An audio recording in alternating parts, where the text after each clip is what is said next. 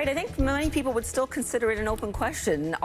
Is the Fed in a rate-cutting cycle? We are still listening to the press conference there, but after indicating July's move might only be a one-off adjustment, Jay Powell in the Federal Reserve had just lowered U.S. interest rates for the second time in 2 months.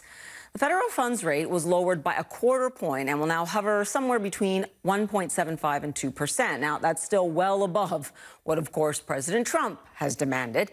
He wants rates at 0 or negative and says anything else is, in his words, unfair to the economy. He tweeted, "Jay Powell and the Federal Reserve fail again. No guts, no sense, no vision." Chairman Powell, meantime, says the Fed will continue to respond to slowing global growth and, of course, that fluctuating uncertainty over trade. If you look at the things we're monitoring, particularly global growth and trade developments, global growth has continued to weaken. I think it's weakened since our last meeting.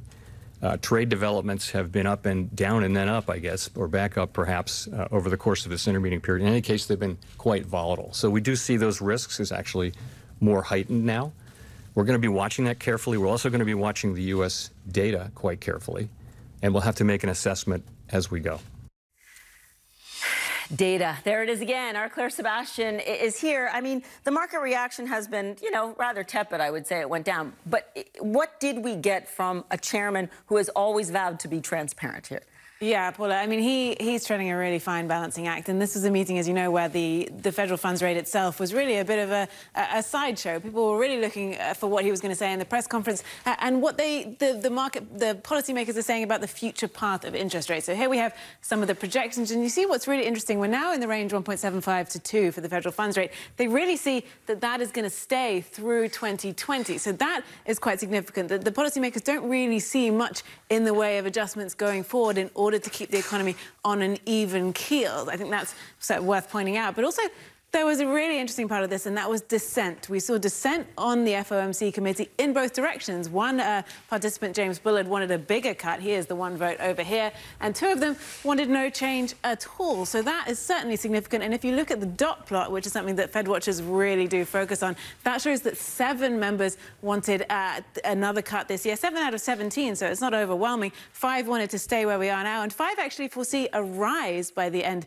of 2019. So that complicates the matter for Jerome Powell. He's not only facing a market which is really boxing him in terms of these decisions, but he's also facing splits on the committee. And he said that is a function of where we are now. This is a complex scenario for the Fed to manage, and that is why you're seeing such diverse opinion on the committee. Claire, in terms of that dissent, how seriously should we take that? Because it obviously, he said it very clearly, I'm going to continue to look at the data, and everyone on the Fed is going to continue to look at the data.